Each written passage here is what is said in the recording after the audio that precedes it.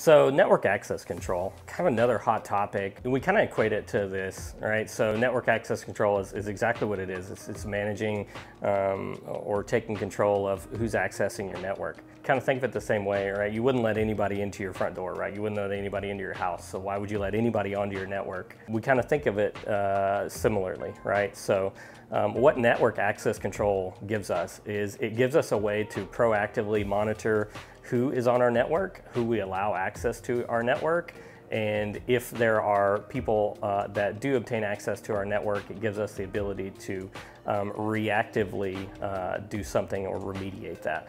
When someone joins our network, we can basically put them into a quarantine. And once they're in that quarantine, we can either say, hey, look, you can have access to the internet, but you're not going to have access to our local resources, so our corporate network.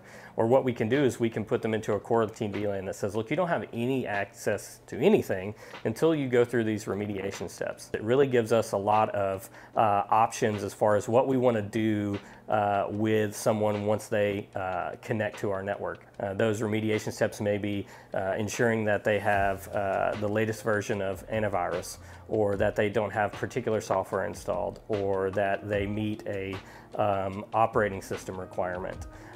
So there's a lot of flexibility in there in what we can do, and all of this is to ensure that we know exactly what is connecting to our networks at all times. So network access control isn't for everybody, but it certainly is for larger organizations who have a lot of what we consider, guests on the network. So if you companies that welcome a lot of vendors, guests, or workers who are in and out, who are not necessarily part of a corporate infrastructure, the network access control really comes into play and allows us to get a better, build better controls around ensuring that the integrity of the network and who's on the network is intact.